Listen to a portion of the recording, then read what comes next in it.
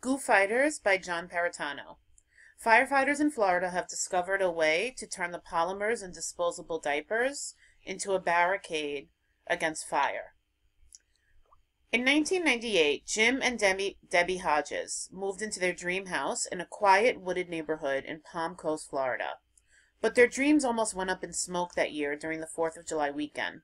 That's when a wildfire roared through their new neighborhood. The wildfire, one of many in Florida that summer, destroyed 200 buildings and blackened 500,000 acres. It moved so quickly that firefighters forced the couple to leave the area at once. Their mutt, Elvis, hid from the flames in his doghouse. The Hodgeses returned to their dream house the next day, expecting to find it in ruins and Elvis dead. They were amazed at what they saw instead. Among the scorched trees and smoking ashes, their house stood virtually untouched by the blaze. As for Elvis, he made it. He's still alive. Elvis is alive, Debbie Hodges said. What spared Elvis and his house owners? Just before the flames engulfed the neighborhood, firefighters slimed the house and doghouse with a chemical compound found in disposable baby diapers.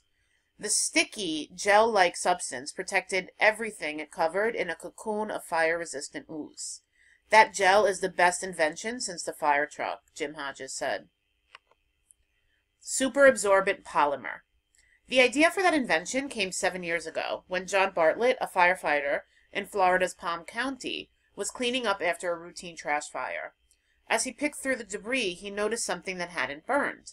That something was a wet disposable diaper. Why didn't the diaper turn to ashes? Bartlett investigated. He found that the main ingredient in disposable diapers is a superabsorbent polymer called sodium polyacrylate. A polymer is a chemical compound that forms as a long, sometimes branched, chain of molecules. Each link in its structure is an individual molecule called a monomer.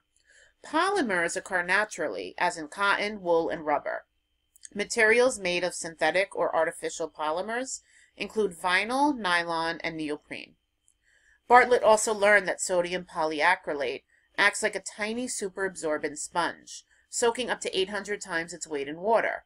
When the baby wet the diaper before the trash fire, the sodium polyacrylate in the diaper soaked up so much moisture that the flames could not burn through. A light bulb went on in Bartlett's head. Why not, he wondered, spray sodium polyacrylate onto a house to build a barrier that flames cannot penetrate? He tested combinations of sodium polyacrylate, water, and other chemicals to make a sticky gel. Working with his father and another firefighter, Bruce Hill, for a period of 5 years, Bartlett finally created Barricade, the slime firefighters spewed on Jim and Debbie Hodges' house. Barricade, or diaper goo as some firefighters call it, can fend off flames for up to 30 hours. What we've developed is sticky water, Hill told Current Science. Water stuck on a wall. Barricade doesn't start as sticky water. Sodium polyacrylate is a powder. Firefighters mix that powder at the scene of a fire with water in a process called hydration. During that process, sodium polyacrylate encases millions of tiny water droplets in a bubble-like shell. The shell is very sticky and has the consistency of warm maple syrup. Firefighters spray the diaper goo on a structure with a hose. Firefighters can use the gel to protect a building before a fire or to put out a blaze. The gel sticks to wood, metal, brick, asphalt, plastic, glass, and most other building materials. It's like sticking water on a wall, Bartlett said. Think of the polymers as sponges. By using Barricade gel, we're basically wetting millions of sponges and throwing them one on top of another against a wall, or whatever it is we don't want to burn. Natural decay. Hill said that once a fire has been put out, Barricade can be washed away with water. The gel is biodegradable. It breaks down into harmless substances. It is non-toxic and safe for the environment. Barricade has scored a number of successes during the short time it has been used.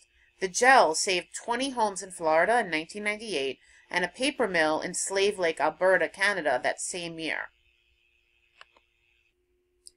It's relatively inexpensive, too. It takes 3 to 5 gallons of Barricade to protect one house, at an average cost of $60 per application, said Hill.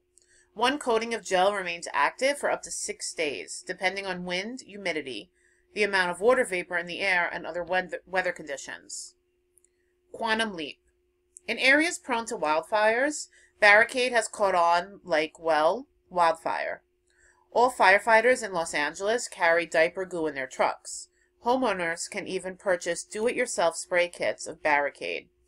Bill Kramer, a former fire chief who teaches fire science at the University of Cincinnati, calls the gel a quantum leap in firefighting because the goo can save lives as well as property. Said one firefighter, "If it's safe enough for a baby's bottom, it's safe enough for us." Elvis and his owners would certainly agree.